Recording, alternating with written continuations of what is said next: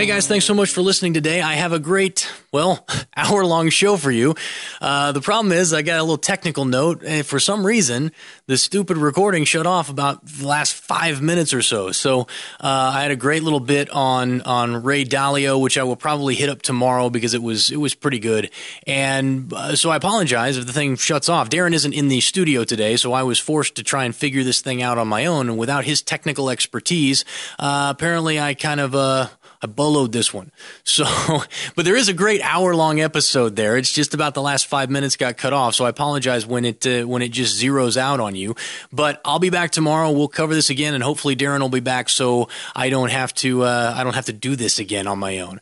But thanks so much, guys, and enjoy the show.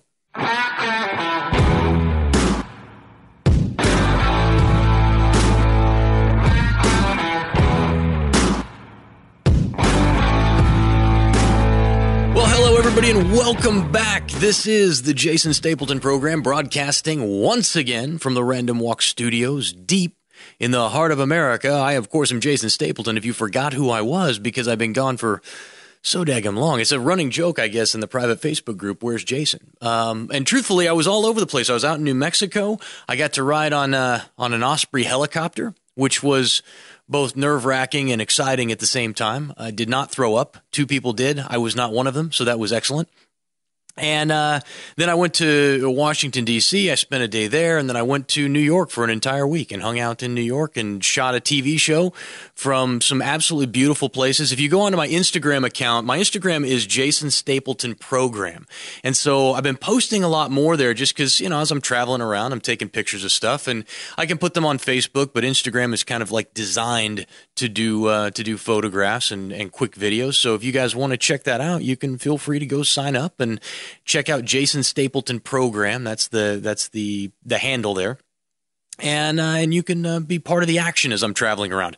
I'm here for the whole week, and then I believe the middle of next week I got to go out to San Francisco. But here's the thing. I am working on lining up interviews with a bunch of people for next week so that you don't have to be without content, because I know how tired you guys are. I've had really great comments, guys.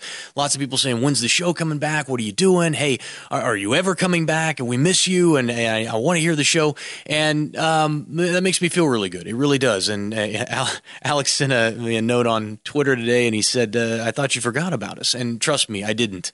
I know how much I can't tell you enough how much I appreciate the fact that you guys come and listen every day, that you find value in what it is that I'm putting out for you. Because really, what I'm trying to do is pretty simple. I just want you guys to try and see the world in kind of a nonpartisan way. Because I've got a story in the stack today talking about the partisanship that's really dividing America, and they've actually got some results from some testing they've done over a couple of decades that really shows that America is becoming more polarized. And I want to talk a little bit about why that is today, among other things. But I think it's important that we as individuals focus on those things that may not necessarily support our own self-interest, but support the interest of all people. And what's interesting about that is when we kind of pursue our own self-interest, it ends up lifting all ships. So the things that tend to help individuals succeed over time, tend to help groups succeed over time. I'll give you an example. When we focus on making sure that we are out making as much money as we possibly can, that would be a very self-interested thing to do, wouldn't it? We go out and make as much money as possible. It sounds like very greedy, but when you consider that, if that is done ethically and using a capitalist model that says, the more people I help, the more money I make, which is what I'm constantly trying to reiterate to you on this show, that, hey, capitalism provides people the opportunity to make money by helping others. And the better you are at helping other people get what they want, the more money you can make in your life. So for you to go out and pursue your own self-interest to try and make as much money as humanly possible, and to turn around and say, hey, not only did I make this money, but I helped a ton of people in the process, you have raised the standard of living for all people. You have improved the condition of your fellow man or woman, and you've been able to become wealthy or at least successful in the process. And that's when we look at these ideas of liberty, these ideas that you own yourself, that you have a right to pursue your own self-interest, that the government, that individuals, your neighbor doesn't have a right to tell you what you can and can't do with your life and your body and your talents and your skills, then all of a sudden we start to realize the incredible power in that. And I don't want it to seem too, it's not Shangri-La, right? It's not a utopia. And that's really what a lot of people want to drag us into when we talk about these things. Capitalism isn't perfect. It's flawed. In order for some people, there will always be in a capitalist society winners and losers. There will be those who figure it out and those who don't. And the good thing about that system, above all other systems that have been devised by man, is that even those who are poor in the capitalist societies do better than those who are wealthy in some other societies. And I guess as we talk about these things and as I move through the stuff today, because we've got a lot of stuff on wealth inequality, I've got some stuff on that. We're going to talk about the Russian bribe thing. And one of the things that is really disconcerting to me is when I talk with people, or when I listen to other people talk about the things that we talk about on this show, many times there's this sense that we're at odds with the other side. When in fact, what I find is people I talk to aren't really opposed to the ideas that I present. So, for example, my general philosophy about life is we don't hurt people and we don't take their stuff, right? We don't harm other people and we don't steal. And when you present it in that way, people look at you and they say, well, oh yeah, I can totally get on board with that. And I say, okay. But then when we start talking, they look at the wealth inequality in the world and they say, well, somebody needs to fix that. And somebody needs to take the money that these rich, greedy capitalists are making, some of them ethically, some of them unethically, it doesn't really matter, and redistribute it to the other people so that everybody has a quote unquote fair share. And the reason that they're saying that, the reason they're approaching it that way is because they legitimately want to try and help the people who are hurting. And I look at it and I say, that's a fantastic idea. I love that too. The problem is we disagree on how to help people. It's not a question of whether you're compassionate and I'm not, or I'm compassionate and you're not. We both want the same thing. We both want to help raise people out of poverty. I just don't think you do that by hurting other people, by punishing people for the success that they've had. Now, if they received their gains, if they were ill-gotten gains, right? If they got them through nefarious means, by screwing over people or by committing fraud or by harming or damaging others because of lies or deception, then of course go after them. But we have all kinds of laws on the books to protect against that. And when it does happen, we ought to be pursuing it to the fullest extent of the law. But here's the problem. If you made your money the ethical way, if you made it according to the capitalist idea that we get the most out of life by helping others get what they want, well, you don't have a claim on someone else's money. You don't have a claim on their life. You don't get to tell them what they can do with it. You don't get to say to them, you have too much and someone else has too little. That doesn't raise people out of poverty. It doesn't teach them how to create and be self-sufficient. It teaches them dependency. In New Zealand, I've got an article here. It was actually at the bottom of the stack, but as I'm rolling through today's notes, I feel like this is very important that we kind of cover this. It says, Jacinda Ardern, who is apparently going to be the new prime minister of New Zealand, at the youngest one in that case, 1856, said that measures used to gauge economic success, quote, have to change and take into account, quote, people's ability to actually have a meaningful life. And she goes on to say that she's pledged to both increase the minimum wage. She has pledged to write child care poverty reduction targets, which apparently, writing production targets or reduction targets is the same thing as actually doing something, and building thousands of affordable homes. And I look at these things and I look at all these subjective terms. What does it mean to have a meaningful life? How do you quantify that?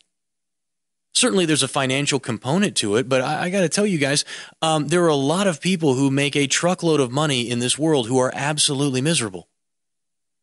There are a lot of people who are eking by, who are living paycheck to paycheck, almost hand to mouth, but they have a joy and a passion for what they do and for their lives, for the lives that they built. that they don't care. I mean, there are some people who grew up so poor, who struggled so badly, and they've attained a level of middle class, like kind of a middle class struggle.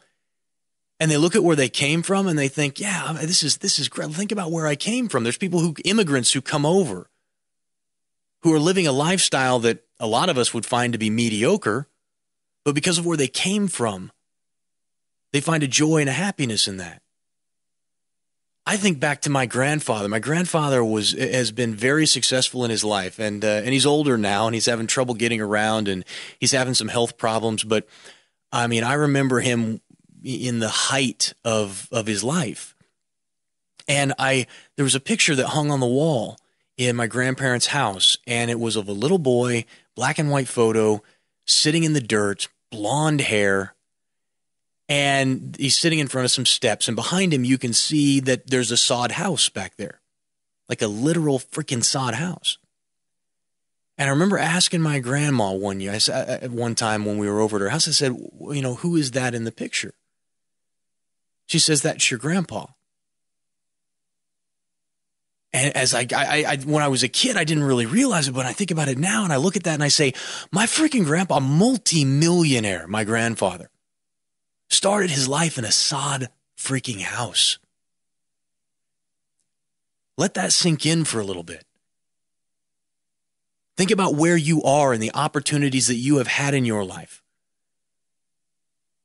We don't get rich. We don't attain wealth or happiness because somebody gives it to us. We get it because we earn it, because we realize and accept the fact that if we want to be successful in this world, we have to take some positive action. And unfortunately, when I see things like affordable housing, I instantly know how to translate that. When the government talks about affordable housing, what are they really talking about? Well, it's either shoddy, it's either junk, which the government is fond of putting up, or it's subsidized, which means it's not really affordable. It's just you are paying the bill for someone else to live in that house because of the financial commitment that the government makes to subsidizing the housing to make it quote unquote affordable. And most of the time, if we're being truthful, it's a combination of the two. The government puts up shoddy housing that's way too expensive and overpriced, and then they subsidize the crap out of it to make it affordable for the poor to live in.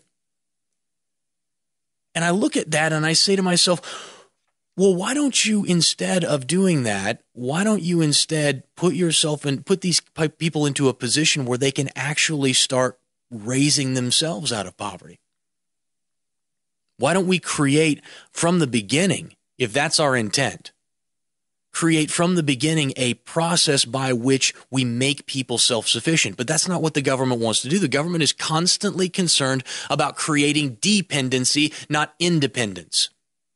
Government thrives. Our government, the German government, the Canadian government, all government derives its power by taking control of people's lives and making them dependent.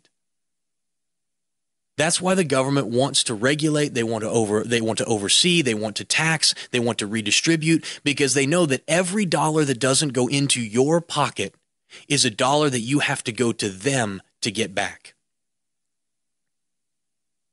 And then we have an education system that doesn't breed independence, but breeds dependence. What do we teach people when they go to school? Well, you need to get a good job and go to college and spend on overpriced education so that you can get out and get a good job that somebody else gives to you. Now, the truth is that not everybody is meant to be an entrepreneur. Not everybody is meant to own their own company. Some people they ought to be working as a computer programmer, as a CAD designer. They ought to be sitting at a desk all day because that's really where their strengths lie. But the idea that we can't produce independent, self-sufficient people who understand things like personal finance and understand economics and who are put into a position where they have a chance of succeeding, we can absolutely do that in our education system. We just don't. And after talking with teachers for years and years and years, I'm convinced it's intentional. I'm not talking about the teachers in the school who are teaching your kids. They're running off the syllabus. They're doing what the government is telling them to do. I'm talking at the government level, at the Department of Education level, the idea is dependence. selling kids on that. Oh, everybody's a winner. Oh, we can't hurt them. We can't use red ink to market up the power. Everybody gets a trophy. I mean, that type of stuff is killing the spirit of entrepreneurship and independence in this nation. And it's not just here in New Zealand. This is a quote from the new prime minister. She said, if you have hundreds of thousands of children living in homes without enough to survive, that's a blatant failure, she said. What else could you describe it as? And I say to myself, I have no doubt it's a failure, but it's not a failure of capitalism. It's not a failure of a free market system, because here's the crazy thing, guys. This is undisputable. Absolutely, factually, you cannot argue with it. So you can tell this to anybody, and they have no retort. No system of government, no system of means of exchange has ever been devised by man that's better than the capitalist system. Capitalism is responsible for providing more wealth and more opportunity to more people than any other system devised by man. That cannot be disputed. Now, it doesn't mean it's the best system.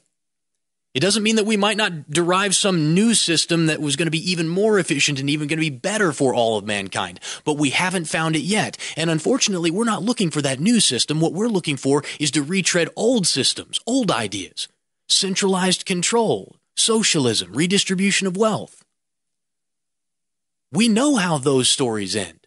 We can look throughout history time and time again, and the further we get away from liberty, the closer we get towards tyranny and control, the worse things get for everybody. There's this notion that if we just redistribute the wealth and we take from the rich and we give to the poor, that eventually what's going to happen is everybody's going to have a fair share because the rich are just going to keep working. And that way the poor are going to have a little bit. But what we find is not only do the poor not get wealthier, they actually get poorer. A small handful of those in power become ultra wealthy. You want to talk about wealth inequality? Look at communist and socialist nations. Look at totalitarian regimes. Look at Venezuela. Look at Saudi Arabia. The further away we get from these principles of liberty, these ideas that guide us and guide the decisions about how we interact with society, how we interact with each other, the moral obligation that we have to one another, the further away we get from these ideas, the worse it becomes for everyone. Now, you may ask yourself, well, in the long run, Jason, what happens? What if we get the kind of like the pinnacle of what you're talking about is anarcho-capitalism, where everybody's just running around and there is no rules and there is no government and there is no state. And that's not what I'm saying. I'm not suggesting that everybody fend for themselves with absolutely no structure or order. And truthfully, if you really talk about anarcho-capitalism, a true anarcho-capitalism, that's not what they're saying either. They're not suggesting that there should be no governments, there should be no order. They're saying that there should be no central planning. And maybe we don't ever get there. We're so far away from it now, I don't even think it's really worth talking about. But what I'm saying is we can all ride the bus in the direction we want to go. But ultimately what I want to get across to you as we're talking about this today is capitalism is not the problem. Free market, the idea of the principles of liberty that we discuss on this show are not the issue. And it's not even an issue of one side caring and the other side not. In the end, what it's about is it's about all of us talking to each other and finding the very best solutions we can to help the most amount of people. And to do that, as I said, without hurting anyone and without taking anyone's stuff. And if we can agree on that very simple principle that we don't hurt people and we don't take our stuff, it can lay a foundation under which we judge all of the decisions that we make as individuals and as groups. So anyway, that's kind of I didn't intend to kind of go that direction with the show today, but We're going to get into this bribery plot from Hillary Clinton. I want to talk about that because from what I read, I don't understand why the Clintons aren't in jail right now. There must be some piece that I'm missing, but this kind of bombshell dropped when I was out on the road and I was reading through it a little bit, and I want to cover the highlights for you so you kind of understand what's going on, and then I'm going to throw my hands up and be like, well, I mean, if they're not arrested yet, they probably never will be, but we'll find out. But first, I want to tell you about SeatGeek, guys. If you want to save money on concert tickets or on sporting events, the only place for you to go is SeatGeek. Just download the app. It's an app you put right on your phone, and you can see all the sporting events, all the concerts, all the important stuff that's happening around you, and it's super easy to buy tickets. Not only do they aggregate, they take all of the other prices from all of the other people, they put them in one place, so you always get the lowest price on your tickets, but they also have color-coded seats of the stadium. So when you open up the app, it actually shows you an image of the stadium or concert area, arena that you're going to be in, and every single one of the seats that's available is color-coded. And you either have a red, which means the seat's overpriced for where it's at, or green, which means the seat's really well priced for where it's at. And that means no matter what you can afford, you can get the absolute best seats for the money. Now, here's all you have to do in order to help this show out, in order to get yourself $20 in your pocket. Just download the SeatGeek app and enter promo code Stapleton today. That's promo code Stapleton for $20 off your first SeatGeek purchase. Now, guys, that can be half a ticket. In some cases, it might be a whole ticket, depending on who you're going to go see. So go and download the SeatGeek app, go to the settings section, and go ahead and get yourself $20 off your first purchase by entering the promo code Stapleton. And, hey, you get free stuff. It helps the show out. No reason why you shouldn't. So go do it today. All right. Let's unpack the Russian bribe plot. I don't know if you guys have heard about this. I mean, here's the thing. Either you're getting very distorted news about what this is because the right-wing media is playing it up like it's the biggest thing that's ever happened. It's a huge bombshell and she ought to be in prison, yada, yada, yada. And the left, apparently, left-wing media is completely ignoring the entire thing. So let's dive in. So the headline reads, FBI uncovers Russian bribe plot before Obama administration approves controversial nuclear deal with Moscow. Now, that is a mouthful. But let me read. I'm just going to read through kind of the highlights here so you guys get kind of an idea. This is out of the Hill. This is what everybody seems to be quoting in terms of the news article, the pertinent news article. And it says, before the Obama administration approved a controversial deal in 2010 giving Moscow control of a large swath of American uranium, the FBI had gathered substantial evidence that the Russian nuclear industry officials were engaged in bribery, kickbacks, extortion, and money laundering designed to grow Vladimir Putin's atomic energy business inside the United States. So this is not about them wanting to build more nuclear weapons. It's not about them trying to acquire more uranium in order to get ahead in the nuclear arms race, because frankly, we're already in a position of mutually assured destruction. So I'm not terribly, that's not really what this is about. What this is about is money. They want to be able, as I'll read in a minute, they want to be able to sell uranium back to the United States. And so they're involved in a bribery plot in order to try and get approval from the government to do that. So reading on, it says federal agents used a confidential U.S. witness working inside the Russian nuclear industry to gather financial records, make secret recordings of intercept emails as early as 2009. So this is not new. This has been happening for 7-8 years or so. They've been tracking this. It says they obtained an eyewitness account. They also obtained eyewitness accounts backed by documents indicating Russian nuclear officials had routed millions of dollars to the U.S. designed to benefit former President Bill Clinton. And that is where the story gets really interesting. It goes on to say, rather than bring immediate charges in 2010, however, the Department of Justice, under, I believe this was Eric Holder, continued investigating the matter for nearly 4 more years. I guess they didn't have enough information. They just continued to investigate without doing anything. Now, there's lots of reasons why they may do that. That they may be trying to build a case. They could be watching to see how far it goes because they want to try and implicate. They want everybody in the mix. Like lots of times you run these really big multi-year long operations so that you can make sure that you're actually getting as deep as you need to go. Because if you get the surface level people, it's kind of like when you're trying to get drug cartels. Like, you can pick up the guys off the street, but what you really want are the distributors and the suppliers.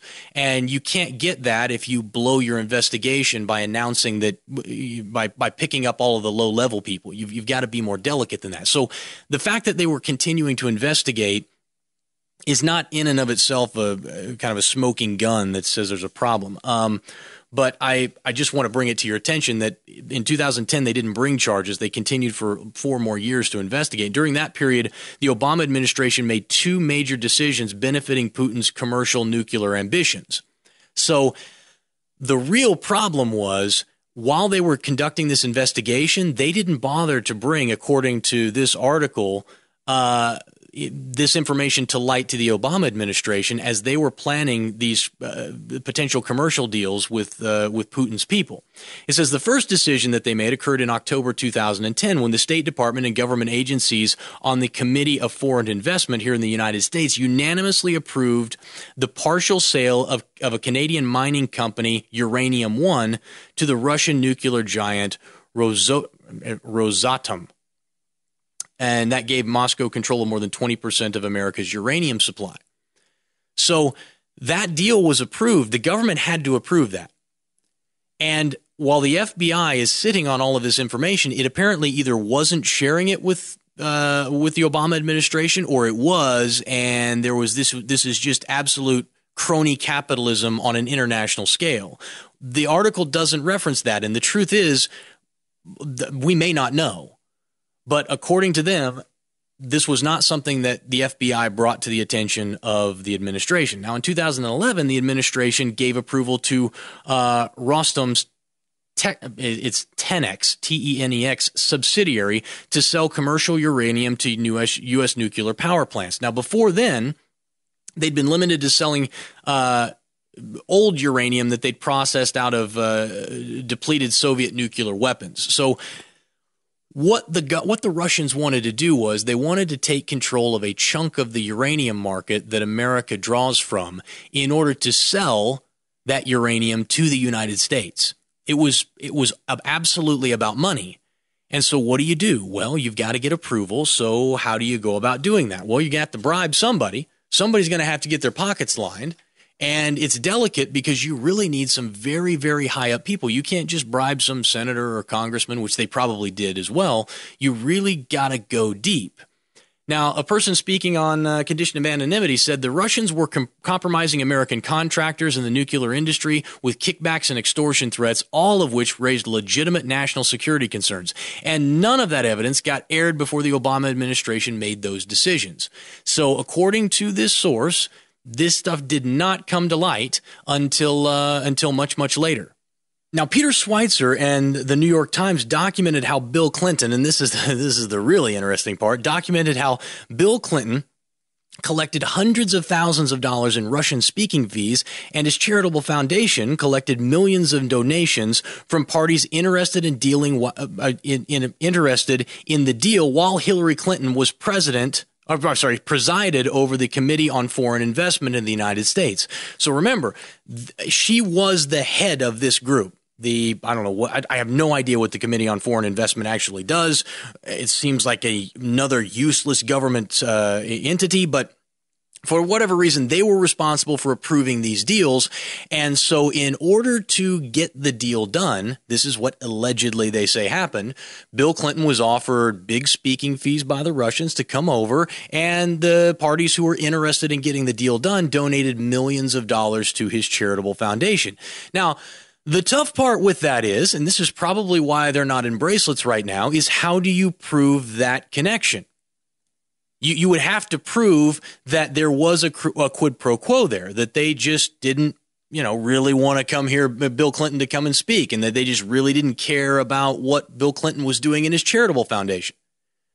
It's circumstantial. The tough part is it's all there, and any idiot can look at it and say, yeah, clearly. There's no other reason than the fact that Hillary Clinton was in the position she was in, and this was something that they could get done. But unfortunately, what do you do about that?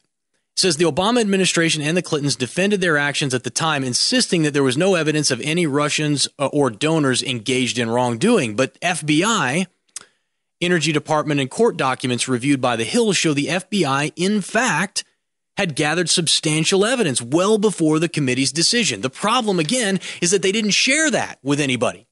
Allegedly. Allegedly. And so we're in a position now where, what are you going to do? You've got the smoke, you've got smoke, you just can't see the fire.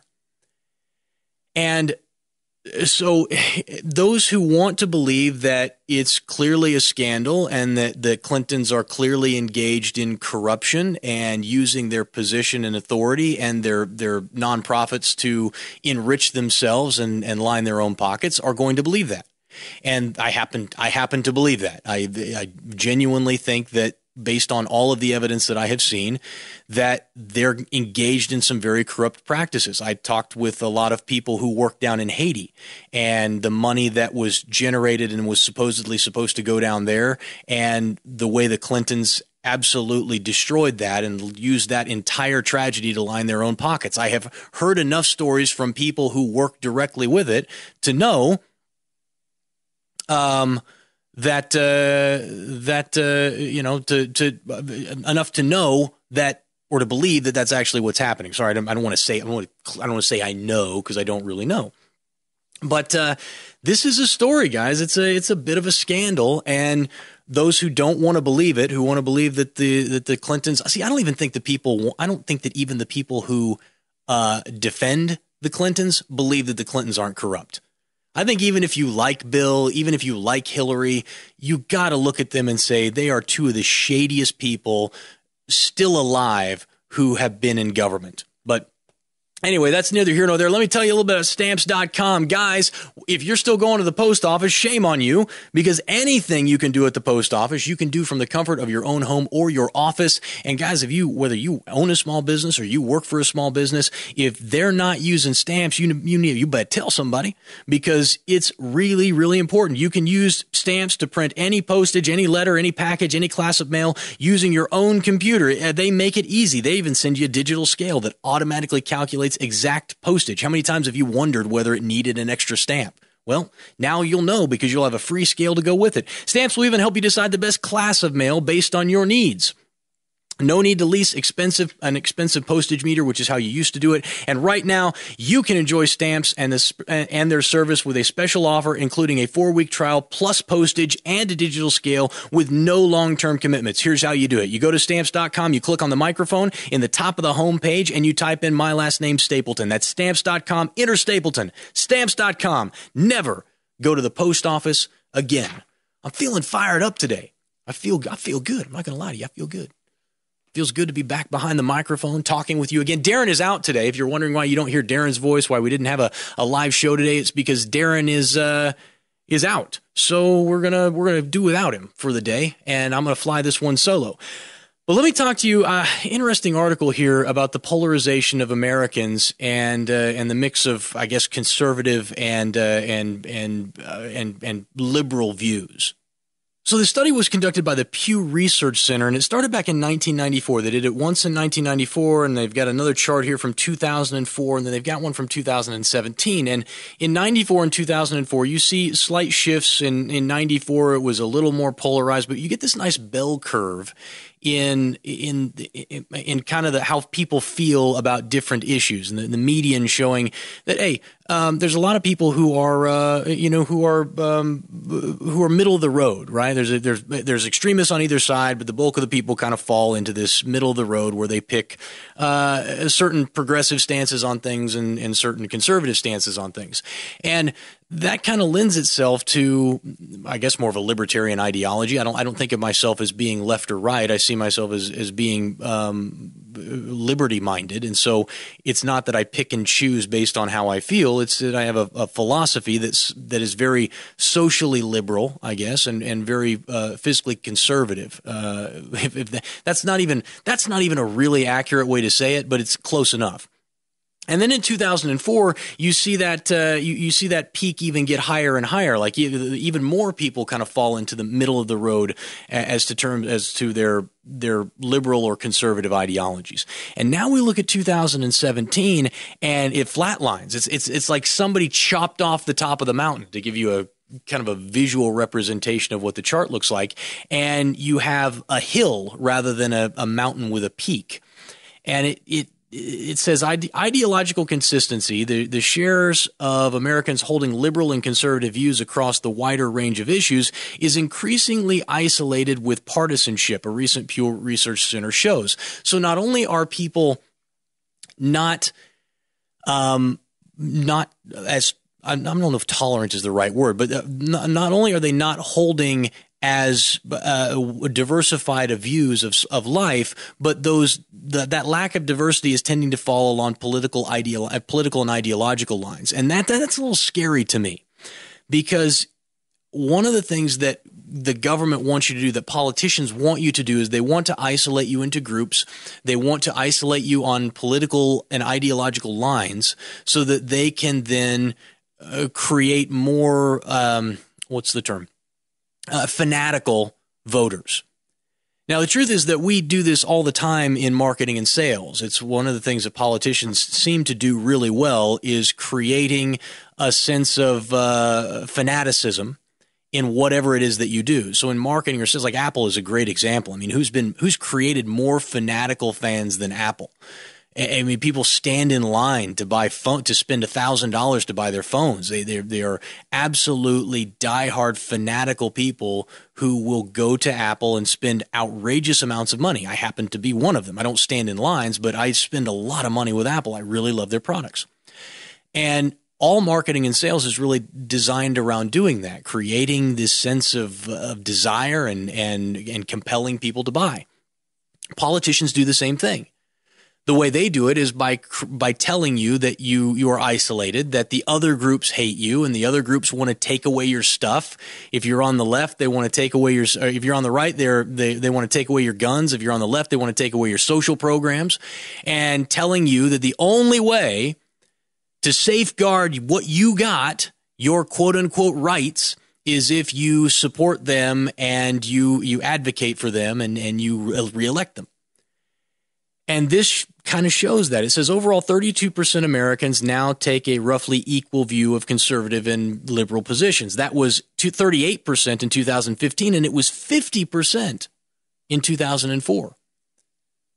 50% of the people in 2004 held kind of a 50-50 view on either Republican or liberal or conservative views, and now that's totally changed. And I am it's disheartening.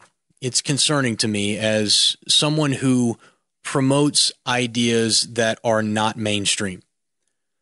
So the idea that we have a group of people who listen to this show who genuinely believe we shouldn't hurt people and we shouldn't take their stuff, and you are comfortable with us melding the idea that you ought to be able to marry whoever you want to marry, and you also ought to be able to discriminate if you want to, are very, very different and very polarizing issues. But one of the things we've been able to do on this show is really, I guess, overcome that hurdle of taking the time to educate and walk people through and talk with them about why it doesn't work, why these ideas are the best ideas, and why they produce better standards of living for everyone and better opportunity for everyone. And I don't think that most Americans are coming around to this idea. I had hoped they would be. As I looked at this show when I started it 3 years ago, one of the things I kind of saw was, I said that the youth, those who are in their 20s and late 20s, are looking at the world differently. And they do hold different views. They hold much more progressive views about the way you ought to live and interact in a society.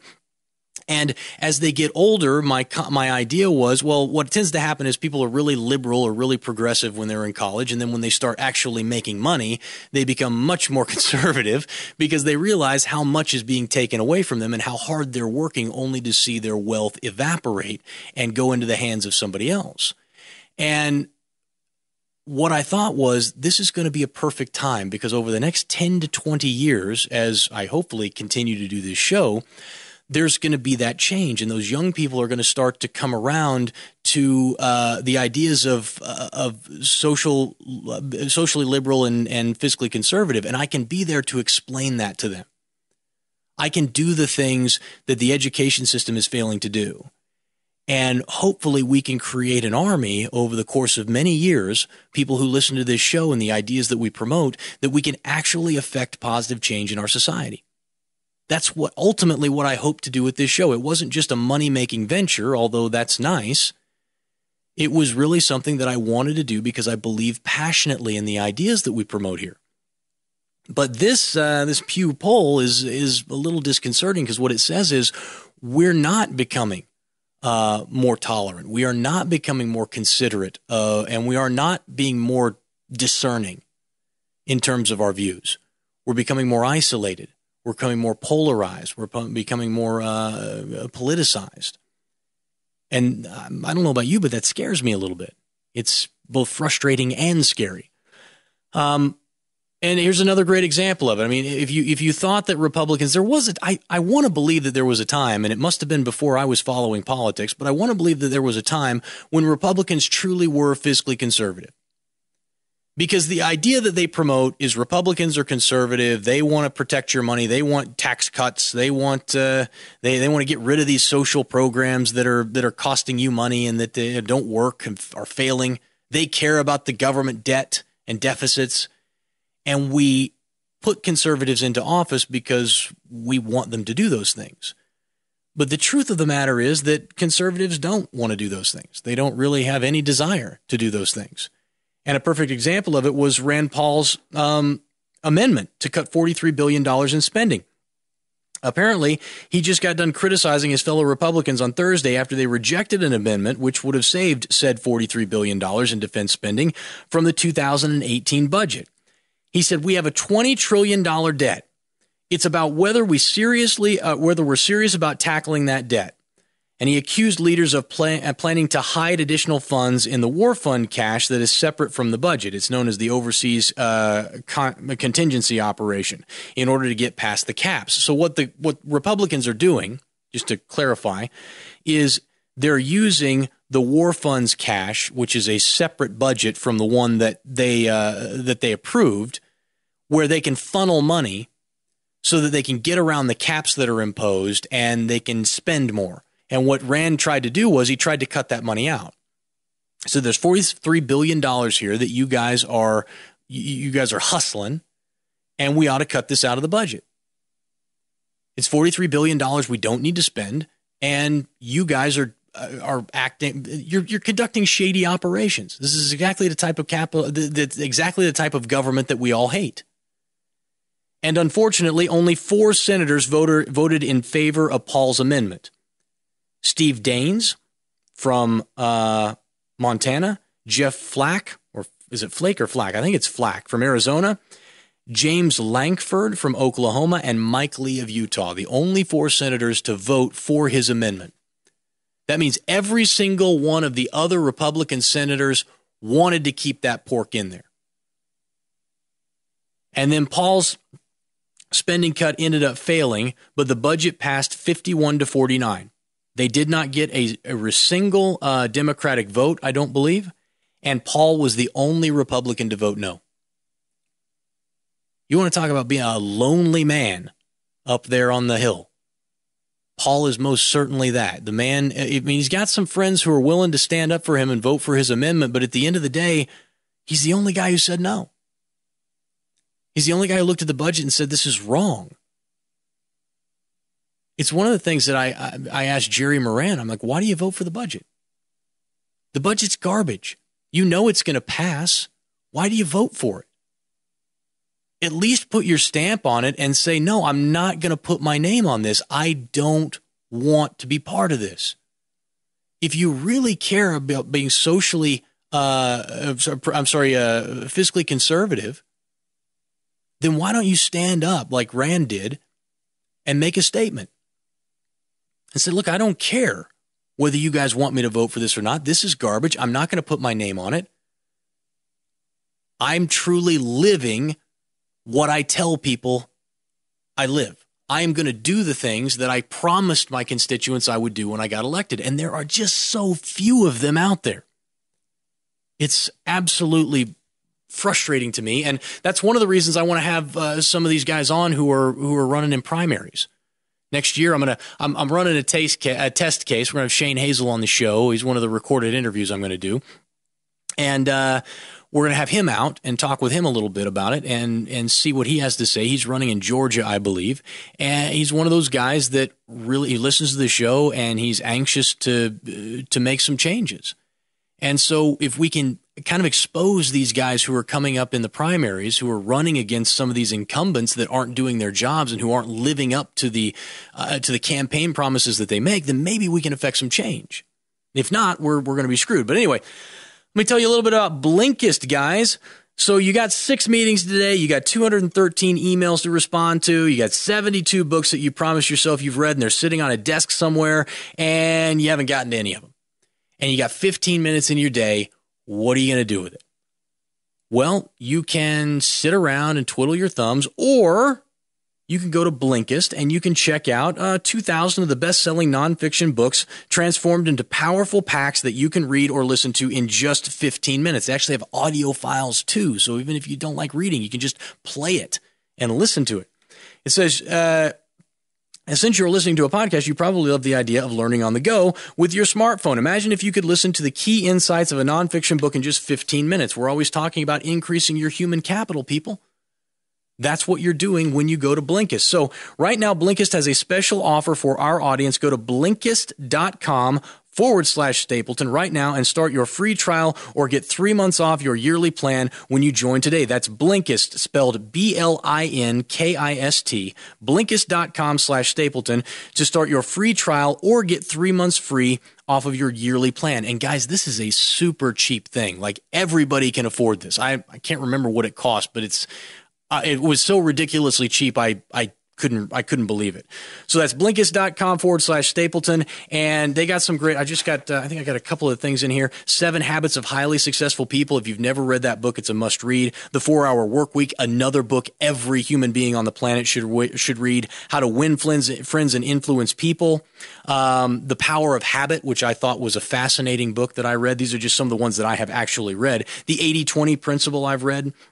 Emotional Intelligence, The Bulletproof Diet, Smarter, Faster, Better. These are all really great books, and you can condense them down into just a 15-minute read. I've always said that most books have probably 2 chapters of valuable information, and the rest is just fluff because nobody wants to buy a 20-page book. But really, the meat of it is condensed into 2 chapters of probably 20 to 40 pages. And what they're doing with Blinkist is that they're finding those pieces and they're putting them into something that's easy for you to read and digest. So go check them out, Blinkist.com/Stapleton. Another free thing that they offer here. All right. Last thing we're going to talk about today is Ray Dalio's recent post, I think it was on LinkedIn, where he talked about what he is calling the most important economic, political, and social issue of our time. So every quarter, the Fed flow of funds reports disclosures. Every quarter, the Fed's flow of funds report discloses, among many other things, the total household net worth. And every quarter for the past 2 years, that number has steadily gone up. And that's something that they point to as, look, all the total household net worth keeps increasing. And Zero Hedge in this article says, however, the aggregate number is largely meaningless in providing this a status update on the financial health of the broader U.S. population, as it masks the gap, the growing chasm between the haves in the top 10% and the have-nots in the bottom 90%. So they're talking about wealth inequality here. And they're saying, look, you can't look at everybody together and say, oh, look, everybody's getting richer. Household income on the margin is growing.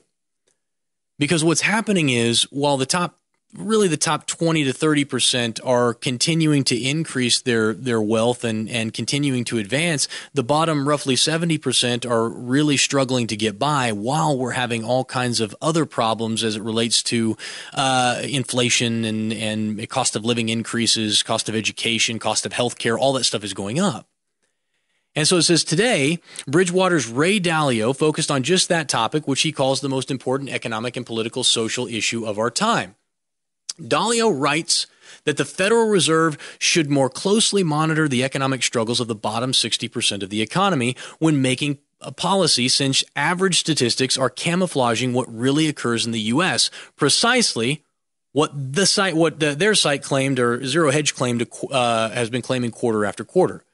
Now, Dalio's core argument is the wide disparity in factors, including labor, retirement savings, healthcare, death rates, and education between the top 40% and the bottom 60 of the country, and how average statistics fail to capture this increasing bimodal distribution. It says, the gap between the two economies will only intensify over the next 5 to 10 years as changes in demographics will change the government's ability to meet pension and healthcare demands, while changes in technology will continue to impact employment. Now, we have talked on this show, as you know, we don't do drive-by news here. I draw from other episodes, so if you are not caught up, please go take the 10-episode challenge. But we have talked on this show many times about the government's inability to meet its pension demands. So you've got a lot of people out there who think that they're good. They think they've got a pension. They think life is grand, but those pensions are dramatically underfunded, and there's absolutely no way that they're going to be able to fully fund them. And eventually what's going to happen is they're going to have to go to those folks that they've promised pensions to and say, we just don't have the money. And people are going to hoot and holler, and they're going to raise their fists in the air, and they're going to scream and shout, and there's going to be nothing they can do. Because eventually... Join the conversation. Follow Jason on Twitter. And don't forget to visit the live show fan page on Facebook.